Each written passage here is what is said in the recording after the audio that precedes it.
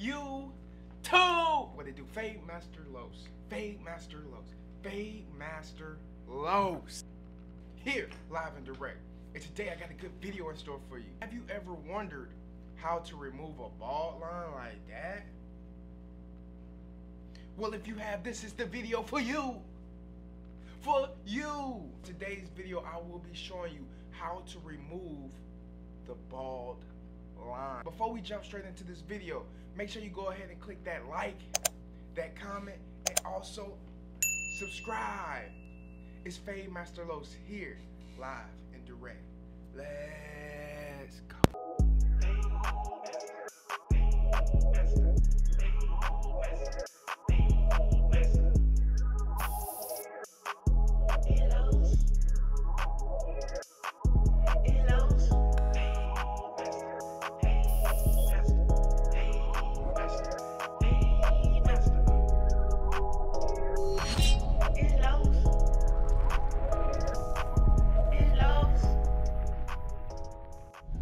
Interested in any of the tools that you see in this video, click the link down below.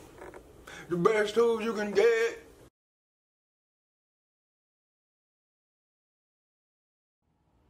We ain't gonna waste no time. Let's get straight to it. You see that bald line.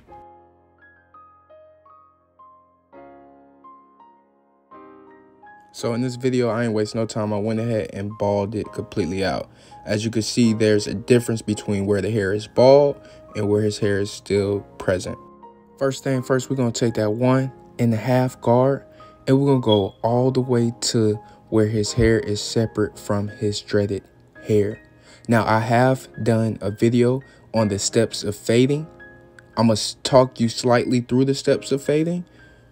If you want to watch a video that describes exactly how to fade, click that video above. Next, we're going to take the 1 guard, the 3mm, and we're going to go halfway of the distance from where we just went with the 1.5 guard. Next, we're going to play with that lever and go halfway and just give a little flick motion in between that 1 and the 1.5. I have it labeled at the bottom of the screen so you could keep up with what I'm saying. We went from the 4.5 down to the 3mm, which is your 1 guard. Once you complete that step, you should have something similar to that. Next, we're going to just go straight open, no guard. So take your lever, open it wide up, and go halfway of the distance between where you just went with the 1. So from the 1 to where it was bald, go half of that distance in between so that we could start creating another line. Once again, play with that lever, bring it halfway and flick at the bottom of that line. Slightly flick, like start removing the bald line with the half. So it gives you a little room to work. As you can see, I'm already attacking that bottom line. That bottom line is still there, but we attacked it. Next, take your half guard, also known as the 0 guard, and we're going to close it, and then we're going to open it halfway and slightly hit the line where we went with it all the way open, like just right at it.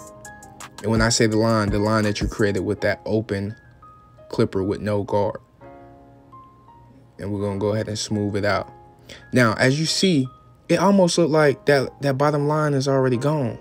But it's technically not. I'm showing you right here. That line is still there. You can still see that line. So the next step, we're going to take our clipper and we're going to close it all the way. Now, I don't want you to not be aggressive. You need to be aggressive on this part. And you need to flick in the motion as shown. Flick exactly how I show it. We're going to go right at that bottom line where we created. And we're going to go aggressively, not to where you're hurting your client, but we're going to go aggressively to where we're attacking that bottom line.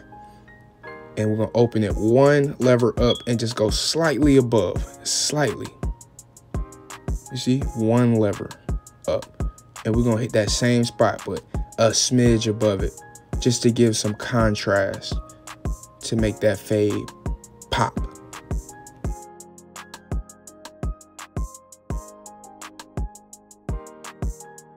Now I want you to play with that lever from close to the first lever, close to the first lever, and get any imperfections. Next, we're going to take the trimmer. As you see, I'm pointing to the edge because that's where I want you to focus on using when you use your trimmers to remove that bald line.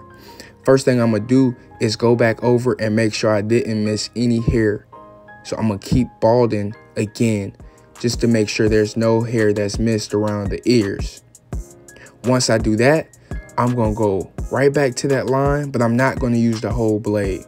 I'm just going to use the edge that I previously pointed to make sure I get any little imperfections that the clipper was not able to grab from that bottom line. As you see, I'm just tapping slightly and being very precise on where I'm hitting to get that bottom line completely out. Now, once you complete those steps, you should have something that looks very similar to this. As you can see, that hair right there has not been faded, and you can still see where that bald line was. As I turn my client, you can see that the bald line is completely gone. I appreciate you for watching. Make sure you click that like, comment, and also subscribe. FadeMasterLos here, live and direct.